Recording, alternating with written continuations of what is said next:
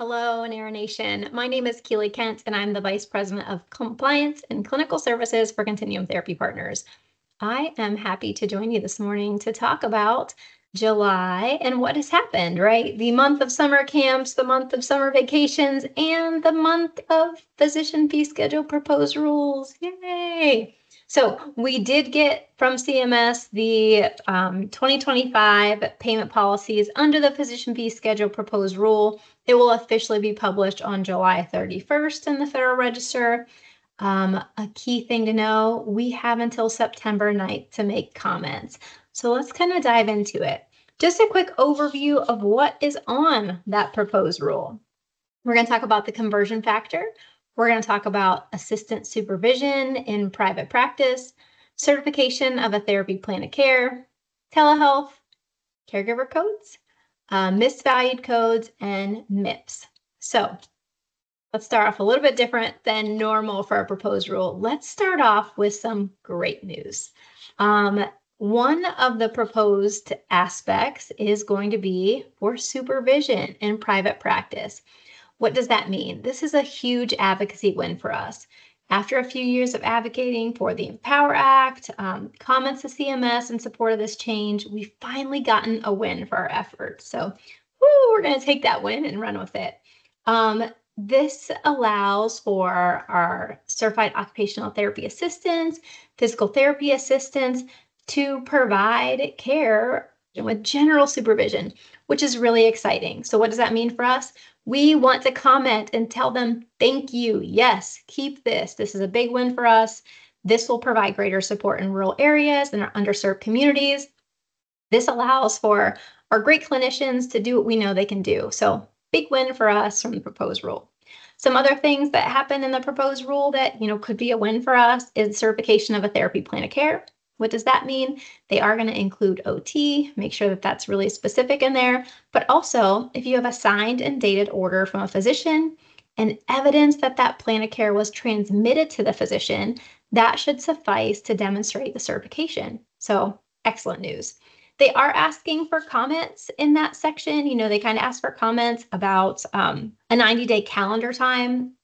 Just know that this does not impact the 90-day cert requirement. So we do want to give them comments, right? They're saying, hey guys, you're in the industry. This is your profession, your specialty. What kind of comments do you have about a 90-day calendar time? Telehealth, not as exciting as the other stuff. So for telehealth, while the codes would remain effective for telehealth after 12/31 of 2024, our therapists would not be eligible to bill for the telehealth. So we can provide the services, but we just can't reimburse for it. We didn't see anything in the proposed rule that would allow for us. So again, talk to your representatives. We are going to have to advocate for this. Let's dive into the ugly stuff, right? I feel like we say this every year, and here we are again in the proposed rule, the conversion factor. Yet again, we are facing a cut. Let me kind of give you exactly what it is. The proposed net decrease in the conversion factor is about 2.8%, which includes the expiration of a 2.93% that Congress had passed earlier this year. The other bad news is the PAYGO is also set to expire, which would be an additional decrease of 4% effective January 1st of 2025. Again, what does this mean? We have to comment. We have to talk to our representatives. We have to tell them that we cannot withstand more pay cuts, right? Maybe we need a revamp in the physician fee schedule. Absolutely. But for right now, we just can't withstand more cuts. So we have to talk to our representatives. We have to be advocates for it. The other thing that they put into the proposed rule was caregiver codes, making things more specific, explaining that the consent could be a certain way, and then making sure that, caregiver codes are out there. Misvalued codes, they talked about this prior, and there are several codes on there that really impact us. 97110, 97112, 97530, 97535, 97116. So Therax, NeuroRead, therapeutic activity, GATE, ADLs. And what they said is that, they're still kind of looking at this. They are kind of promoting this. There's really no update regarding the 19 codes. The exact words, they're proposing the direct practice expense inputs as recommended by the HCPAC for all 19 codes. So that can be good news, right? So they're looking at them and make sure that if we have misvalued codes, that maybe we could get paid the way that we should get paid for some of them. MIPS, there's several updates from MIPS. So they are looking at maintaining the performance threshold at 75 points for the 2025 MIPS, but they're also looking for some additions for the speech language pathology specialty set.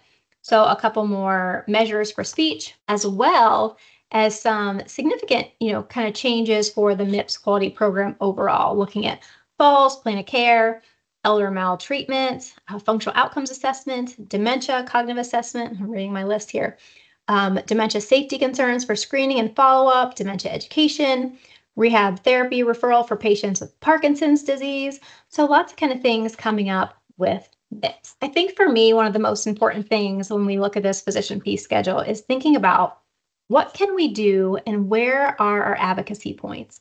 So for me, the most important points that we want to make is appreciate the good stuff, right? We want to thank our representatives. We want to thank everybody that did give us the supervision change, the proposed change for that. We want to make sure they know what a change that will make and how we can provide great care for our residents with that. We also need to talk about the cuts. We have to tell them, we have to put them in our shoes and say, look at the cuts we've faced over the last several years. We can't continue to work like this, and you continue to give us cuts. We need to make a change. We need to advocate for telehealth. We all know it's been a blessing to be able to use that for our patients. Our patients love it. Our outcomes are still there. So we want to talk about why we want to be able to continue to use that after the end of the year. We want to thank you for the updates for the CTS codes and make sure that they know all the things we appreciate there. Now is your time. CMS has to read every comment that we put out there. So let's make some comments. We want as many comments as we can out there so that they know how we're feeling and we kind of put them in our shoes. NARA is the opportunity for our members to easily prepare and submit comments. So we are excited to do that. Thanks for all you do. Proud to be a NARA member and look forward to seeing all the great things that come after we make our comments.